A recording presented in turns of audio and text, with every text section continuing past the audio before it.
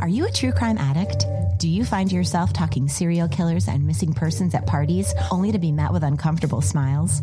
Well, find your tribe on True Crime Snack Time, a daily podcast that gives you a little true crime snack to chew on. From January 1st to December 31st, you'll find out what happened on this day in true crime. Short, sweet, and chock full of crime. Join me, Allison, on True Crime Snack Time. We're available wherever you get your favorite podcasts. Follow True Crime Snack Time on Twitter, Facebook, and Instagram at Crime Snack Pod.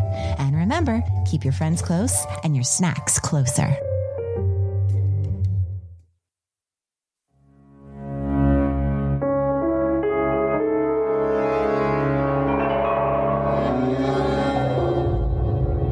This is True Consequences, a true crime and mystery podcast with stories based in New Mexico and the American Desert Southwest.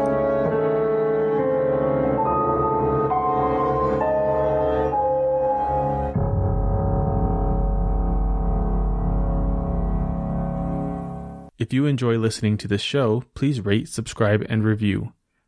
True Consequences is fully listener supported.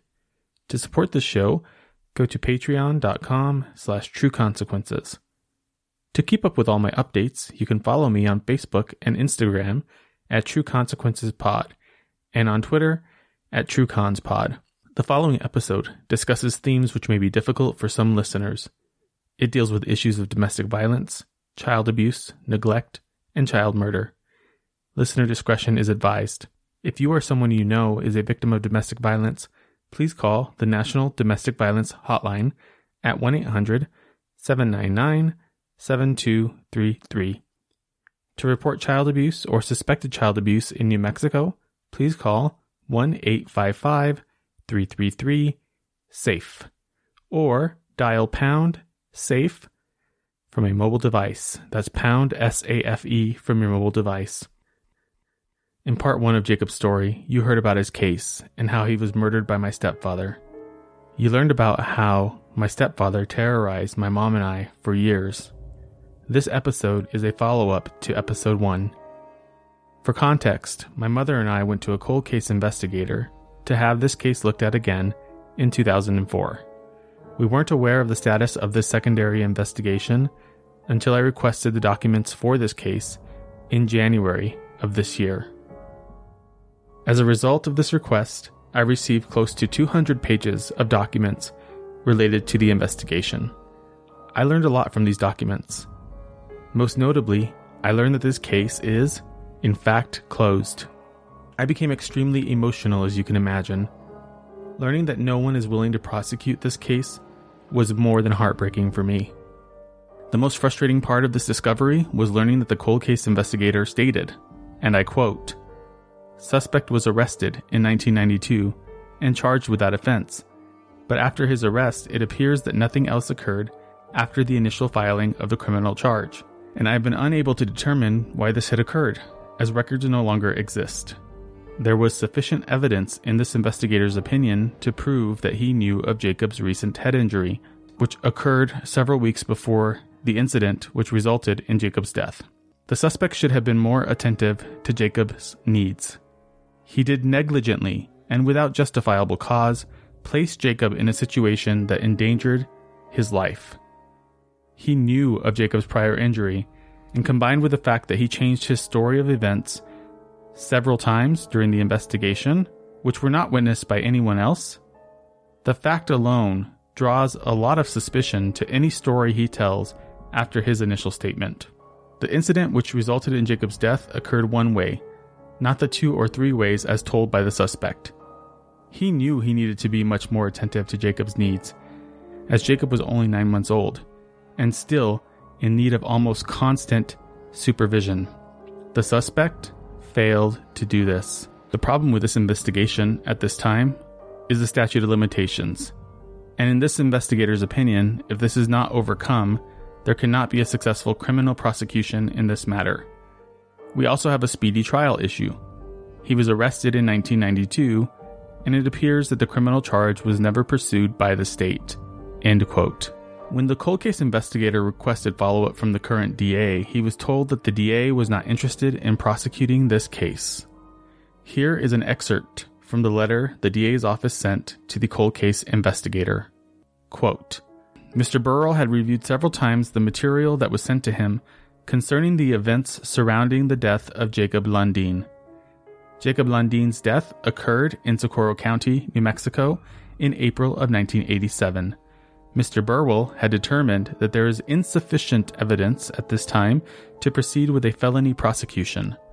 The letter also stated that Mr. Burrell is of the opinion that the extreme age of the matter, coupled with the statute of limitations, which was in effect at the time of Jacob Landin's death, would by itself make it impossible to proceed with a prosecution in this case.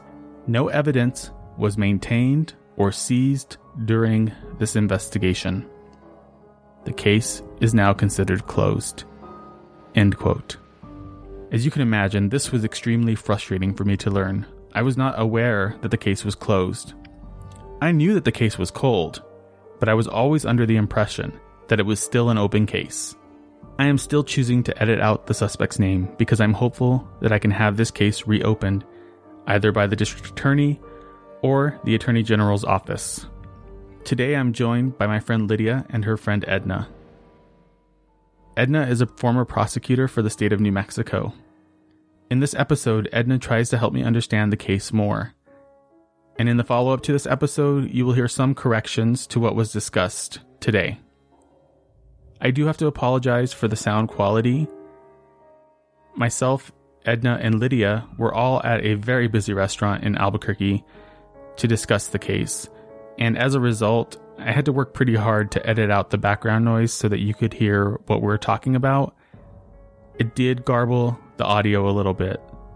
I apologize for that, but I hope you can look past it and really listen closely to what we were discussing, because I did learn a lot about our justice system in the state, and I definitely feel strongly that there's a lot that has to be changed.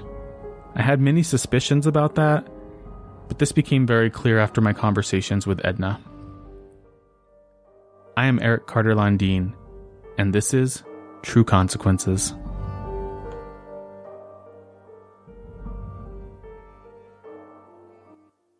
I ran Mr. and he doesn't have any other criminal history, which is really quite remarkable to me. Yeah. Particularly because your mom talked about him strangling her, which is a predicate for violence. Well, it's a predicate, and it's probably the highest indicator for lethality to the domestic violence victims, and it's also a high indicator for child abuse. Do you know a lot about, like, Socorro? Like, I know enough to know that, I have this crazy fucking case down there. It's very much like a boys' club down there. Like, if women call the police, they'll come out, and the guy, usually the abuser is the man, he'll, like, talk to the police, like, she's just getting all crazy, bro. I'm just trying to, like, that happened all the time with my mom. Anytime she called the police, Worked for the county as what? But he was buddy-buddy with everybody. Yeah, you're related to everybody. You gotta keep your woman in line. Yeah. But was your mom from there? Yeah. And so, had they known each other growing up? Yeah.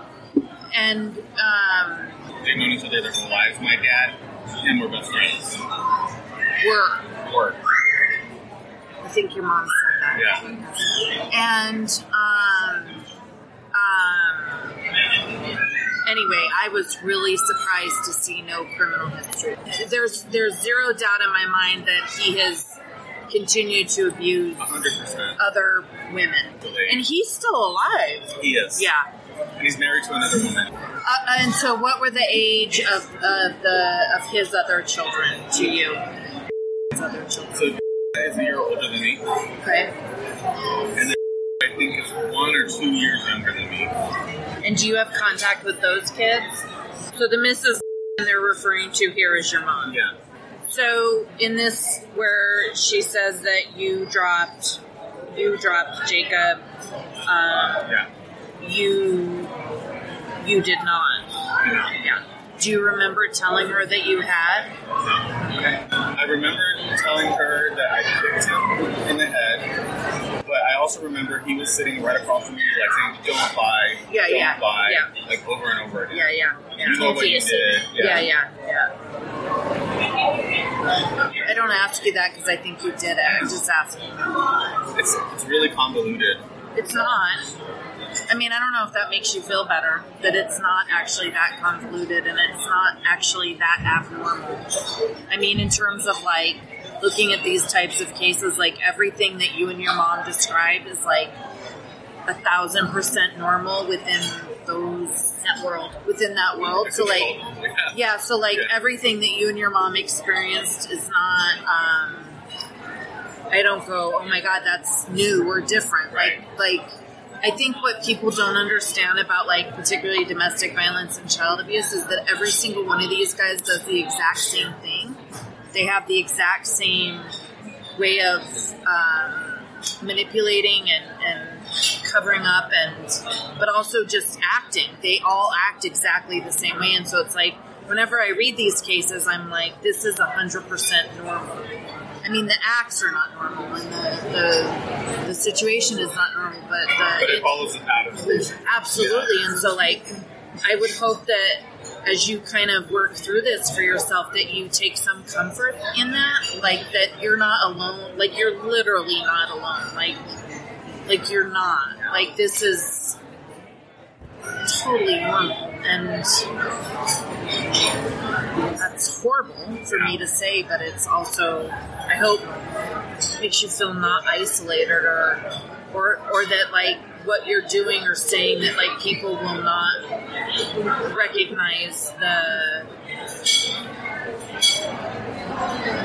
humanity in it somehow, or, like, the truth of it. And I mean, I think that I've been doing this 18 years in some varying degrees, domestic violence work, and I think that enough people are not telling their story for other people to be like, this is normal.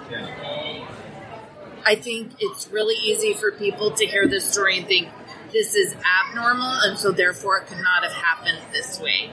Like, they're like, there's no way that this horrible thing is true. Like, I think that, like, even if he had been prosecuted, like, the likelihood of him getting convicted would be equally slim. Really? Oh, yeah. Because people are like, there's no way that somebody would be this horrible. So they're, like, projecting their own, like, moral lens onto other situations, basically? I don't think it's a moral lens. I think it's a denial lens. There can't be this many horrible people living amongst us. You know, because, like, I guarantee you that out of all these people in this room, every single woman in here has been impacted by domestic violence and sexual assault. Yeah, there's no doubt in my mind. For sure. So we know that. The men too, probably. Right. So we know that about the women. The same can be said of the men. There's probably just as many offenders in here as there are victims. Right? There are guys that are doing this kind of thing. It's horrible. And so, like, I think that when you really start to frame the world in that way, it becomes easier to hold these people accountable because they're more the norm than the anomaly. And so for me, I'm like, we have to normalize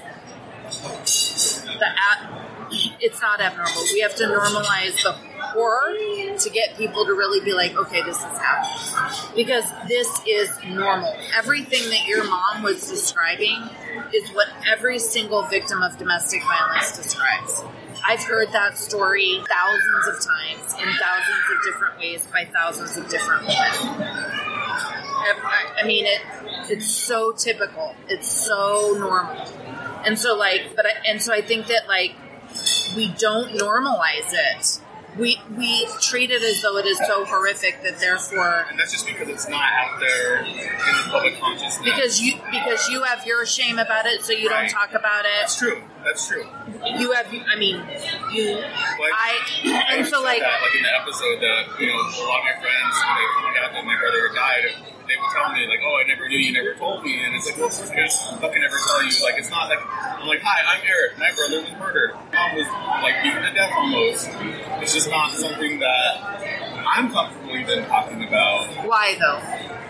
Because I worry, I think it's like the same thing that you're saying. Like, I worry that I'm going to freak people out and they're going to run away and not want to talk to me ever again. And the thing is that it does freak people out, and they do run away. Yeah.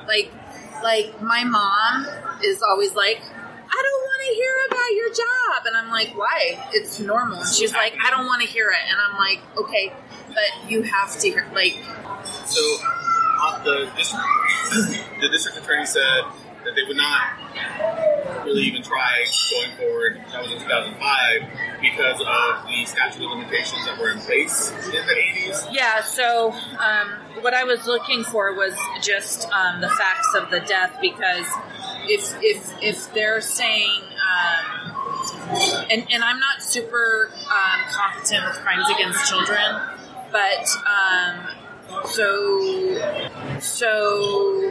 there used to be a negligently caused and an intentionally caused child abuse. And I was most familiar with negligently caused no death or great bodily harm. That's a third-degree felony. There's definitely statute of limitations to that. What I'm not familiar with is if it's intentionally caused death, because I think that's equivalent to an open count of murder. And if it is equivalent to an open count of murder, then there is no statute of limitations, and there wouldn't have been at the time either, I don't think. Why is there a differentiation between first-degree murder and child abuse resulting in death? Why is that different? Because that's a really good question, and I don't totally know the answer to that. But first-degree murder intentionally caused is very difficult to prove. Okay. I was thinking this morning in the shower that I'm going to talk to my friend about because she's an expert prosecutor in, they're not traumatic brain injuries, they're concussive head injuries that cause death. Yeah. But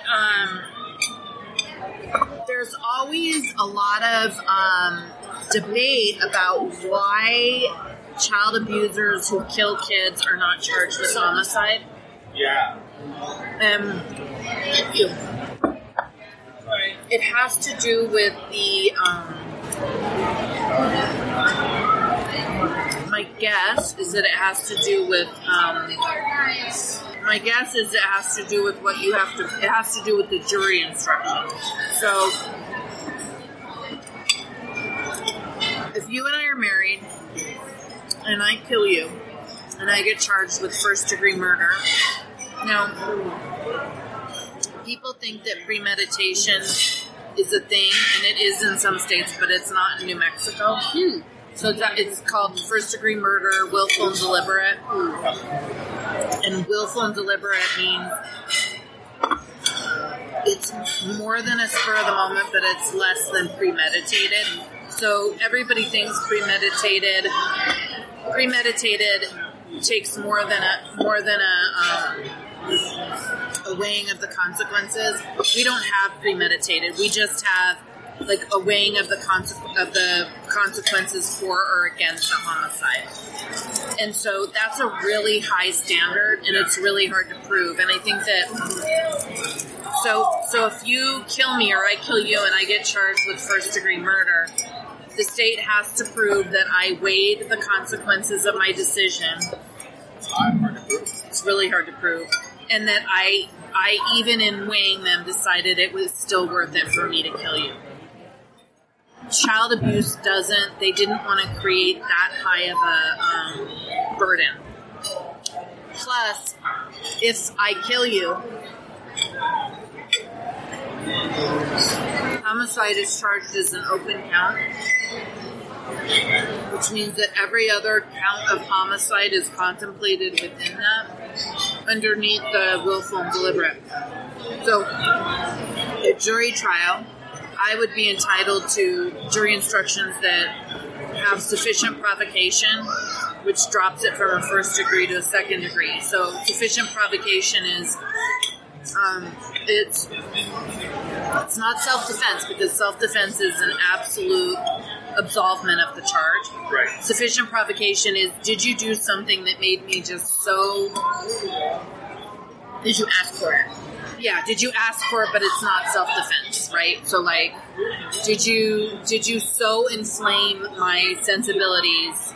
It's different than a heat of passion. If my mom attacked him and murdered him, that would be sufficient provocation. Yes. Okay. Whereas, like, heat of passion is not really a recognized defense in New Mexico. I would also be entitled to voluntary manslaughter, which is... I can't remember what voluntary manslaughter is.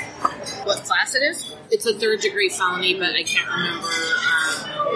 So voluntary manslaughter is like, did you mean to fight them and then they died? Like, you didn't intend for them to die, but you meant to fight them.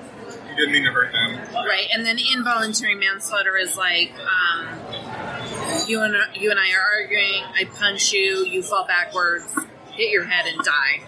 I meant to punch you, but I didn't mean to kill you.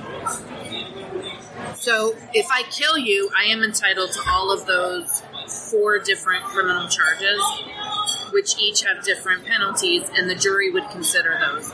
I think the reason why they did child abuse resulting in death as a separate charge is they didn't want to entitle the defendant to those instructions, because juries will always split the baby and go with the lesser crime because they feel bad about whatever. Yeah, the higher crime. That's my guess about why they did that. So how did it happen where he was charged, but then nothing happened? So typically, now, things have changed, so I would have to go back and research the law for that time period. But so in Albuquerque, if you get arrested, the cops set a bond. The cops would secure an arrest warrant. In the court, you would see a judge within 24 hours, and that judge would set a bond. And it used to be that the bond would be high enough that you would sit in jail, and the DA's office would schedule the case for grand jury very, very quickly, within 10 days of your arrest. And in Albuquerque, the grand juries they sit all the time. Okay, so there's always a grand jury sitting. It's available, ready to go. Yes. That's not true in other jurisdictions around the state. So people get charged all the time in magistrate court with an initial charge, and usually it's just one charge. And it's usually just the highest charge. Right. And the DA knows that. And the reason why we did that in the second judicial district is I didn't want you, the defendant, if you get arrested on a homicide charge and a misdemeanor, if I charge you with everything, you could technically go in at your first appearance and say, I'm pleading guilty to the misdemeanors, and if the DA was dumb or not paying attention and agreed to that, double jeopardy would attach, and you would never be able to get charged with a higher charge later. So it became pattern, so I'm speculating a little bit of it, but it became pattern in Albuquerque anyway, that you only booked them on the highest charge. Because then they couldn't plead out to anything else because they hadn't been charged with it.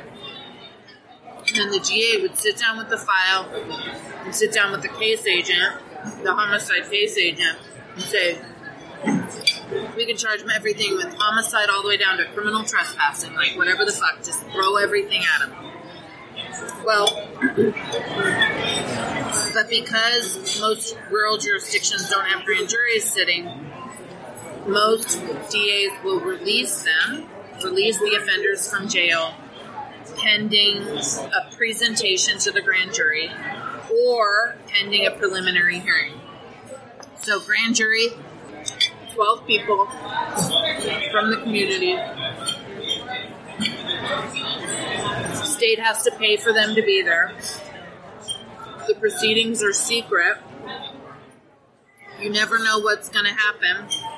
The defendant's not allowed to be present. He can testify before the grand jury, but he can't be present for the grand jury. It's a closed proceeding. If the grand jury no-bills it, he's not indicted, the case goes away, double jeopardy attaches, you never see or hear from them again. Because of the expense related to grand juries, most rural jurisdictions just do binding them over for presentation at a preliminary hearing. A preliminary hearing is in front of a judge. The defendant is there with an attorney. The state prosecutor is there. They have their witnesses. The defense can present any witnesses they have with evidence that might mitigate the charge. And the judge hears all of the evidence. The rules of evidence are a little bit looser, but the judge hears all of the evidence and decides whether or not there's probable cause to hold that person over on the charges. The judge can add charges, take away charges, whatever. Probable cause means, are there facts that support a crime has been committed? And do the facts support that this person who is accused is the one who committed those acts? Very low standard. So when you looked it up in NM Courts... I didn't even see it on NM Courts. So that means it wasn't only pros, there wasn't a bind over. I didn't even see that he had ever even been charged. But I have the warrant. The warrant for arrest. The warrant for arrest was signed. It does say that he was arrested one night in jail. Are those in here? I believe so. So, if not, I have it out. Okay. So I can see that the prosecutor was like, I'm going to bind this over for presentation. Who was it, Clint Wilborn? No, it was Lee Deschamps, who's a big defense attorney down there now. Yeah, I know what and a lot of times, the problem with that system is that then those people are out of custody, right? Yeah. So they're tampering with witnesses, they're stalking, they're talking to your mom, they're wooing her, convincing her that you're the bad guy, whatever was happening. Whatever happened, I mean, that shit happens all the time. Yeah. So, my guess is, somehow, during that interim 60 days... Okay, so, let me back up. When you get arrested, the magistrate court puts conditions of release on you. Or at least they are supposed to. And those conditions of release are usually things like, don't have contact with the witnesses, etc. If the DA does not bring a case within 60 days, the case automatically goes away. So it doesn't get nullified. It just closes administratively because the jurisdiction over that case is done. And so cases will just LOP. They close for lack of prosecution, which is it's not a lack of prosecution by the prosecutor. It's just nobody's doing anything on the case, and the courts administratively close them. It's lazy to do it that way. I think the prosecutor should take an action within those 60 days.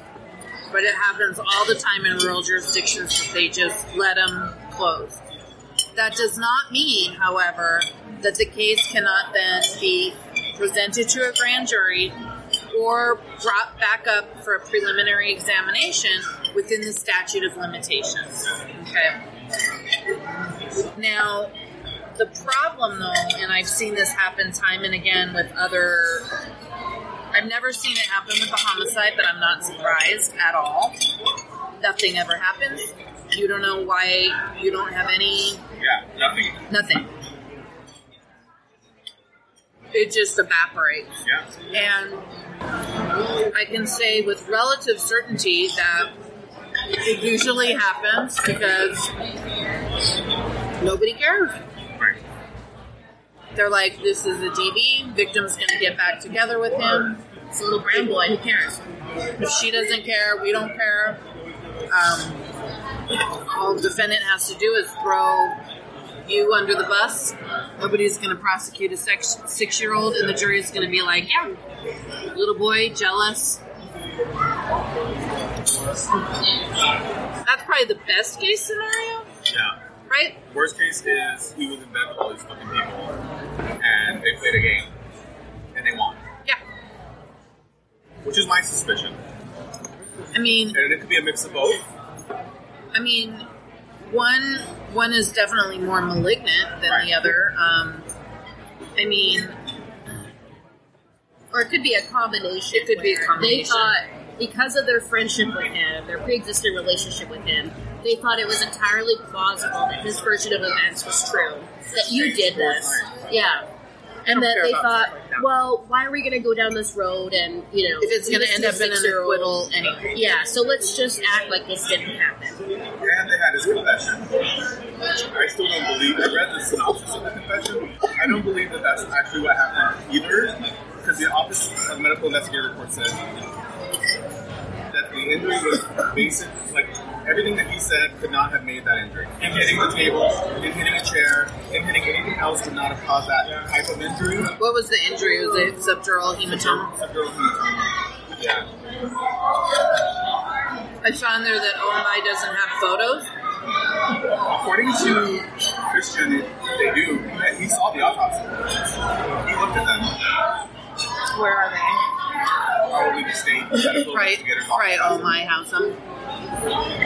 They don't destroy those after a certain period of time, do they? Or do they digitally? I don't think... You don't want the photo. I can't. You don't want the photo. I can't look at that. Yeah. That they wouldn't have been destroyed. Would they be digitally preserved? Oh, thank you. Yeah. But, I mean...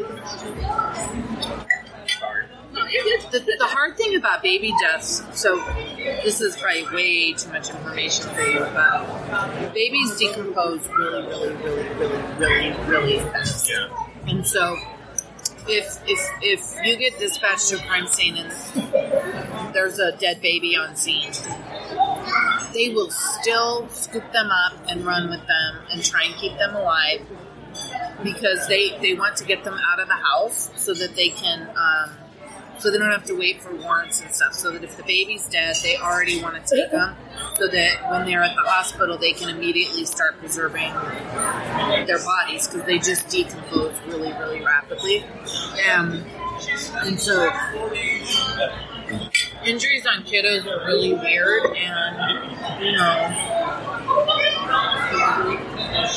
a medical investigator really cannot say hand versus book, but they can say blunt force versus sharp force. They did say blunt force. Yeah, so they said blunt force. And where did he say the baby fell on the floor? It was first. He's like, I put him on the couch. I was dumping some tape, and I heard a noise, and I looked back, and it looked like he fell on the couch, and I think he hit his head on the coffee table. Then it was he started just choking randomly. So I flipped him over and started hitting him on the back to get him to stop choking, and his head might have hit the chair. Then it turned into I was playing with him very forcefully, and as I was throwing his body around, he hit the chair with his head. So it's all these very different... So that's all sharp force. Right. More or less. Oh, yes, thank you. I mean, it's sharp force in the sense that they would leave a mark consistent with that. So when in death investigations, there are lots of different injury pathologies, and you're looking, particularly with kiddos, you're looking for injuries that occur in places that wouldn't normally be injured. So, do you have kids? You do? How old is he? 14. Oh, well, so you've suppressed his toddler youth, the memories of his toddler youth. My son? Yeah. I mean, you haven't had a kid, you haven't had a toddler in a long time. Oh, I'm way past that. Yeah. You're like, yeah. Okay, I have a toddler, and that kid is always hurt. Yeah. She's always got bruises on her. Whatever, yeah. But all of her injuries are where you would expect them. Right. So she doesn't really get injuries on her buttocks. She doesn't get injuries too much, like on her torso. On her back. or on her back. She gets them on her knees, her head, her elbows, her nose. So they're always looking for injuries like that. Yeah, he had a broken rib. Right. He did have trauma to his butt. He did? Yeah. It wasn't visible on the skin, but when they examined closer under the skin, there was I think they said it was a hematoma. I'm not sure if it was a hematoma or what, but they did say that there was blood pooling there from an injury. In terms of a provable case, I mean, this would have been a very provable case. And that was the cold case investigator's opinion too. Yeah. So if in court to show he was never actually charged, you could potentially rule out the risk of double jeopardy. Now you have to figure out what the I don't think there's a double jeopardy risk at all. Now you have to think about what the statute of limitations were, but that could potentially be augmented if a new prosecutor got created with what he was charged with. Right. So, but the problem really is going to be speedy trial. And that's what they cited that a few times in that report. Speedy trial has always been the concern.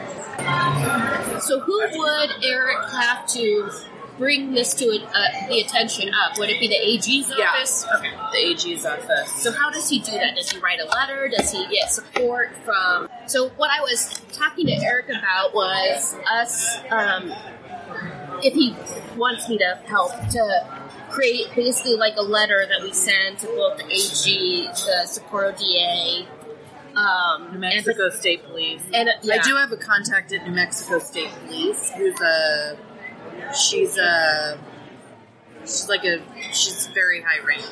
And so what happened? I see the 2005 dates. So you and your mom tried to resurrect this again. Correct. And what happened with that? So basically, that's the screenshots I sent you where he said that it's clear that this could have been charged, this could have been prosecuted, blah, blah, blah.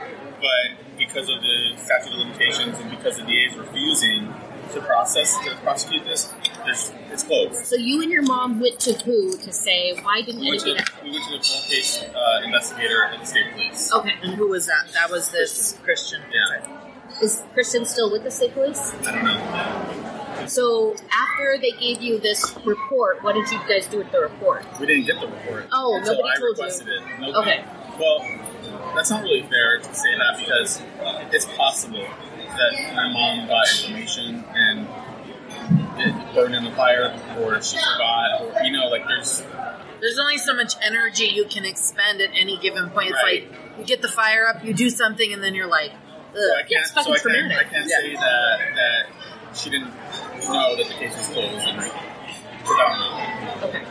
And you She even said that too. You talked about going to see my mom. What did my mom say to you guys? Was it just like legal advice? Well, we didn't have all of the information that we have today. It was legal advice, and she's the one that recommended we go to the cold case investigator and state police to see if there was any opportunity to prosecute. So your mom died in 2006? 2008. So she was still at the DA's office. So she was never at the DA. Yeah, she was just a She ran for DA. Yeah. Okay. She always lost to Deschamps and Wellborn. I think we met her in 2004. If I remember correctly, it was somewhere around that time. It was in her office at her house. Yes, that's right. And that's when, so then my mom eventually got her shit together and went to the cold case investigator. The highlighting is me and the redacting is me. It's you? Yeah. So you have a clean copy? Yeah. Very clean. No. I don't know. Yes, this is crazy. He said, well, I didn't hit Jacob that day. Right. There's a lot of stuff he said He's such a fucking piece of shit. Yeah. That's why we need to go hard. If you would like me to help you with this letter. Then maybe we could have Edna look at it before we send it to them, so she can jazz it up. I mean, this is no different than a lot of other dead baby cases that are provable. That makes me feel better. Because, you start to ask yourself questions like, well, maybe they didn't have enough evidence, or maybe they really do think I did this, or, all those things start to go through your mind as to why it didn't happen, why nothing happened. Because do you think about, the criminal standard of, beyond, or correct me if I'm wrong, obviously I am no lawyer, although I say went on TV. Law and order. Yeah. The criminal standard is, beyond a reasonable doubt. So historically, he admits that he has this pattern of abusive behavior.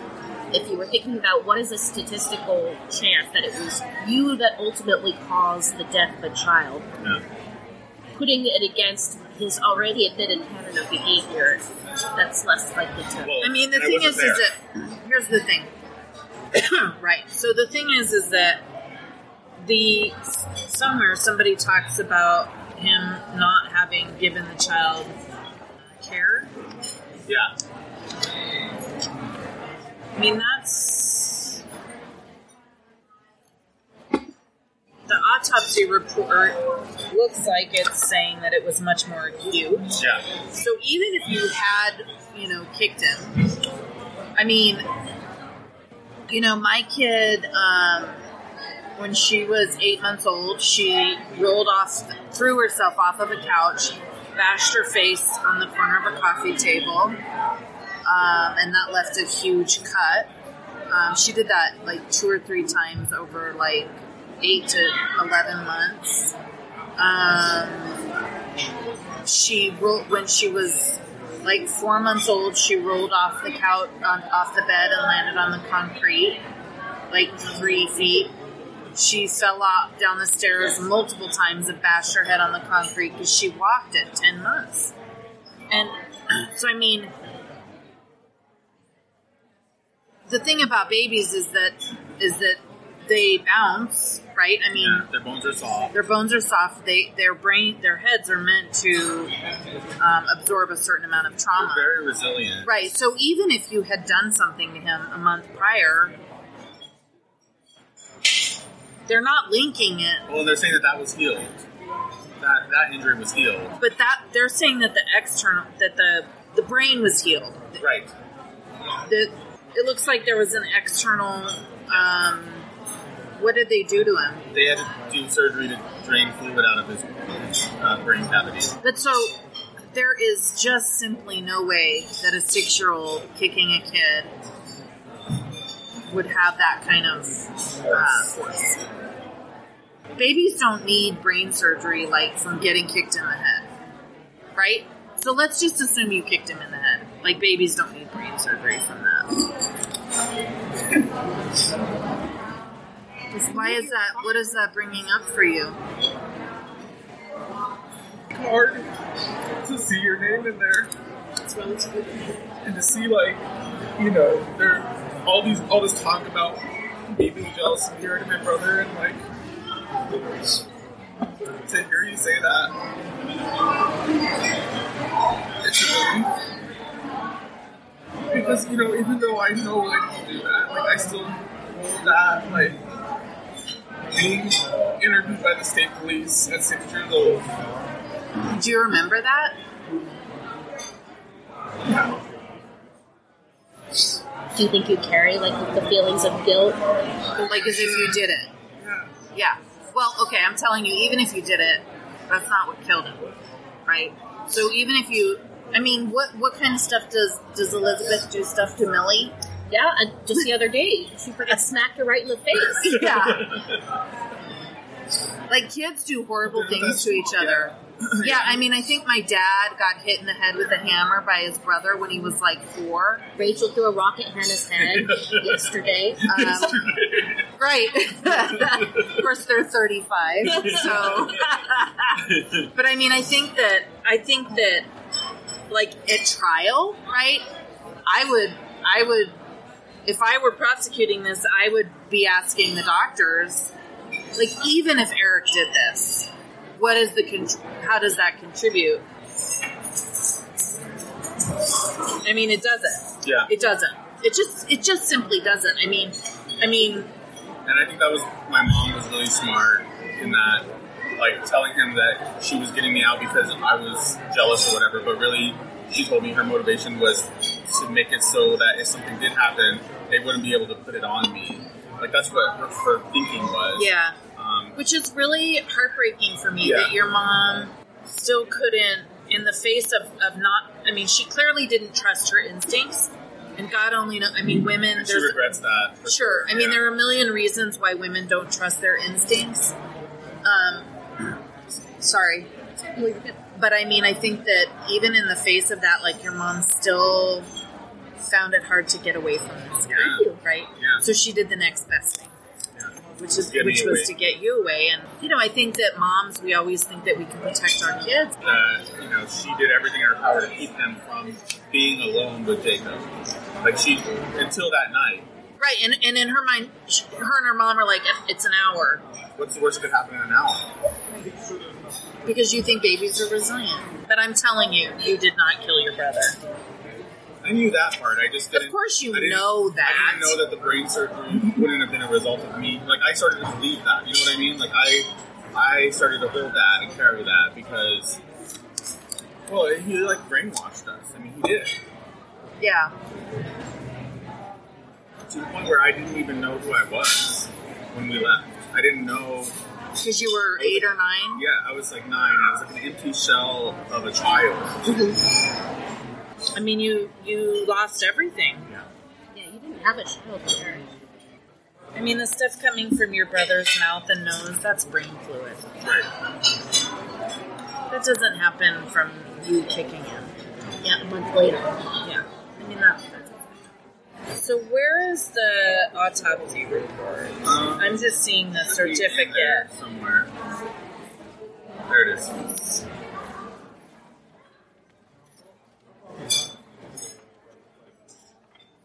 So, no, you didn't. Can you tell more about in your office you were saying that there's a victims program in legal aid? Yeah. What is that? So the victims program is really more about, so it's kind of weird because it's about enforcing victims' rights with law enforcement or DAs. Right. Okay. But the problem is that victims' rights don't technically attach until somebody has been charged. Okay.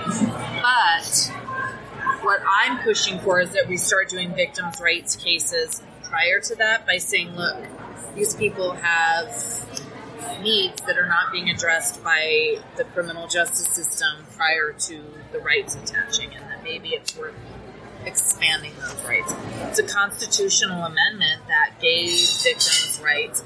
You can never, the right never includes telling a prosecutor to prosecute versus not. But it's really interesting because... So in the state of New Mexico, victims' rights, also victims have access to the Crime Reparations Commission, the Victims Crime Reparations Commission. So you can request certain funds, like say for example, a child burial. What's that? Burial, funeral expenses, or like lost wages. Or maybe a child was like abused in her bed and she doesn't want that bed anymore. They can create a petition to get like a new bed. Therapy for maybe your mom, for you. So he did not have Shaken Baby. No. Yeah. So Shaken Baby is actually a lot easier to do. Like, that's something that I could have done. I mean, no, I think that just tells me that he really intended to hurt him. He had to, because normally Shaken Baby's in response to the crying that won't stop. He had to have really wanted to hurt him to make that happen in such a short amount of time too. Yeah. Yeah, I think I have a couple questions, I guess. Yeah.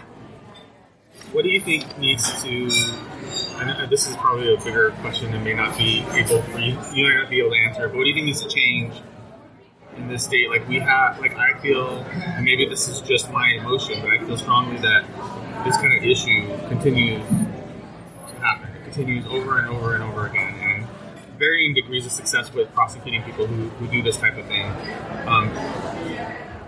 What do you think needs to change? Well, question. I think that this is kind of a philosophical answer, so I'll give my philosophical answer and then kind of maybe a more legal answer. But I think that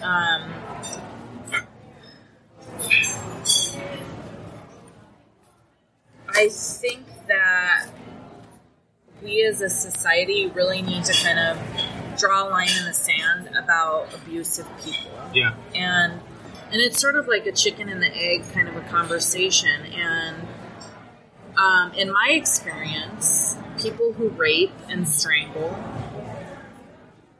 and commit child abuse and animal abuse, they're not amenable to treatment. So on some level, these people are out there perpetrating at best their philosophy about life and interactions with women and children, right? So even if they never go on to physically abuse somebody, the mindset to me is really pathological. And I think that what we know about trauma is we know that trauma is passed down. It can be passed down during pregnancy even. So kiddos who are growing up in homes where their mom is being abused and mom is pregnant, those kiddos are being impacted and traumatized even at birth. And that's called developmental trauma. So it's different than post-traumatic stress disorder. It's developmental trauma that happens as they're being formed. And we know that as that's happening, it also shortens their DNA. So it's making generations less resilient in their DNA. It's causing an evolutionary change. So I think that like a lot of the stuff, the like alcoholism and drug abuse that we're seeing, particularly like in indigenous communities, I feel like we're starting to see this real, the evolutionary change in these communities that have been so devalued for generations, right? So poor people, women of color, native, indigenous peoples. I feel like genetically those kids they're being given the short end of the stick prior to even being born. And sort of regardless of what their mom may be doing to change that dynamic. But the good news is, right, is that kids are resilient and those effects can be mitigated. So have you ever heard of ACEs?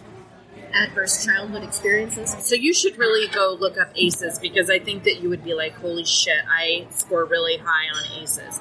So ACEs stands for Adverse Childhood Experiences, and it's a test. And the test is 10 questions. Has this happened to you? Did this happen to you? Did this happen to you as a kid? The higher you score, technically the more likely you are to be fucked up, right? But I think that the correlation also is that the higher you score, the more likely you are to be doing the kind of work like that I'm doing. So you are, there are these huge pockets of resiliency contained within those ACEs. Yeah. And absolutely some people never recover from that stuff. Or some people turn into that, right? They turn into that, or, I mean, and there's a continuum of behaviors that correlate to the ACEs. But I think that just as hopeful, there's resiliency. Humans are resilient people. And so I think that for me, what I keep coming back to is, what are we doing to kids? How are we supporting kids? And because, like, for me, so many of these guys, by the time they get to me, I'm like, you're beyond all hope. And I'm quite a cynic. I mean, I think the majority of my friends would say that I'm very cynical in that I'm like, they're beyond hope. Because that's been my experience, anecdotally and statistically. I mean, I worked in the prosecutor's office for 10 years with this population. So I think that we need to really start looking at early intervention. We need to start supporting programs in schools that are teaching kids how to process shame and conflict in a way that allows kids, because kids will say things that we then shame them for saying. Right. Even like sex abuse. Like, one of the things that people never talk about with sex abuse is that little kids do feel arousal in a positive way when they're being sexually abused. And that's totally normal, right? So, like, instead of, when you say to kids being sexually abused is bad, and they feel shame for feeling good. Right? That makes sense. And, like, that's not okay, right? There has to be a different way to talk about it. So for me, I just keep going back to, I'm not going to change the 25-year-old that I'm dealing with now, but how can I live in a world where kids, my daughter's age or whatever, are thinking about violence and thinking about consent and thinking about sex and joy, and how do we get kids to talk about it? So, I mean, I just keep kind of coming back to that, and it's hard for me to say that because then it makes it look like my contributions are sort of on the back end when everything's so fucked up, there's no more hope. But I think, unfortunately, you still need people like me who are working on that back end. But, so, I mean, I think we need to spend a lot more time front-loading services for kids. Yeah. And I think we need to do more to support kids staying with moms and dads who are not perfect. But on the back end, I think that New Mexico, we are a very defense-friendly state. The majority of attorneys in our legislature are defense attorneys. Because I'm all about people getting a fair trial. I'm all about people having, not being put to death. I'm all about people having access to books in prison. But, like, the trauma that victims of crime are suffering, that's fucking generational, right? So, like, what happened to you, that's going to affect your kid and your kid's kids and your kid's kids' kids' kids. It's going to go to the grave with your mom. And the impact is everywhere, right? So, like, yes, this guy goes to prison and we think, okay, it ends with him, but it doesn't end with him, right? And so, like, for me, I feel very, very, very, very strongly about victims of violent crimes, and that New Mexico has a constitutional amendment that puts victims on equal footing. We need to expand that. We need to make the laws, tougher in terms of penalties, but also in terms of pretrial detention. We need to look at the impact and the lethality that strangulation presents in our communities and really take that seriously. Strangulation is primarily used by offenders in intimate partner relationships, but it's crazy because strangulation also stranglers. This is new information that just recently has been coming out, that approximately 80% of offenders who kill law enforcement have a history of strangulation in intimate partner relationships. So there's a correlation there between people who strangle and who then also suffers from their violence, that it expands beyond intimate partners, right? So we can say, like, oh, we don't care about domestic violence victims. But even if you don't care about domestic violence victims, those people are out in the community. They're engaging with law enforcement in this way. They're engaging with their jobs this way. Those are people who have a homicidal mentality, and that is their way of being. There's no way that we can cleanse a domestic violence offender's worldview and say they only behave this way. They don't. And so, in my mind, we have to make domestic violence kind of at the forefront of the way that the lens through which we view all crime. Because if you have high ACEs scores, okay, meaning you witness domestic violence in the home, a homicide or death of a parent, jail by a parent, but domestic violence is one of the primary indicators. If you have that kind of ACEs, right, why are we not... We need to look at that domestic violence framework as a lens of even preventative work for kiddos, for example. And, like, if you have a high ACE score and you're low functioning, you're poor, or you don't have access to education or whatever, and you turn into a drug addict, you're going to be out there committing property crimes. Sure. But you have this underlying kind of predisposition. So why are we not throwing resources at that stuff? And I think that prosecution needs to be restructured through that lens. I think that legislation needs to be restructured through that lens. I think child welfare needs to be restructured through that lens. And I think education, I think medicine needs to be restructured through that lens. The way New Mexico prioritizes things is so ass backwards. So statistically, New Mexico and Arizona have the highest rates of high ACE accounts for children, and we're some of the least populated states, and we have the highest rates of poverty. Yet we are paying our incoming men's basketball coach $700,000, but a prosecutor and the DA is looking to break 42 There's no, and a CYFD employee makes 38. Yeah. So they're doing these high level, and they're expected to carry these huge burdens with no sort of compensation, not only salary-wise, but thinking about the toll that it takes on some of these. Experience. And so how are you going to get people who want to dedicate themselves to these fields and do a good job every day when they get shit on by the community and they're not compensated fairly? And law enforcement, too, frankly. I mean, law enforcement's there. Yeah, I mean, I think that cops, in one way, we expect them to be the most knowledgeable about the law, yet they're the least educated about the law, right? So, like, yes, judges are highly educated, but most judges stay within their niche, right? So criminal law judges, they only do criminal law. Family law, only family law. The family law statutes are only 50 pages long, right? There's not very much there. Cops were like, you need to know about traffic law. You need to know about jaywalking. You need to know about landlord-tenant. You need to know about sex crimes against kids. You need to know about homicides. You need to know about DV. You need to be trauma-informed. You need to know how to interview people. You need to know how to write a report. You need to know how to...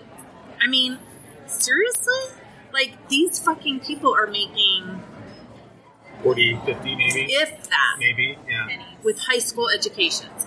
And I don't necessarily think that the answer is to make them get a college diploma, but so much of this is training and experience, particularly with domestic violence, because while the MO is very, very much the same, right? Like, I can look at your case and say this is very normal, but factually and factually, it's very similar in terms of, like, he strangled me, he did this, he did that, he said this, he said that. The toll that it takes on you, your mom, the rest of your family is what makes the variable so much more interesting, right?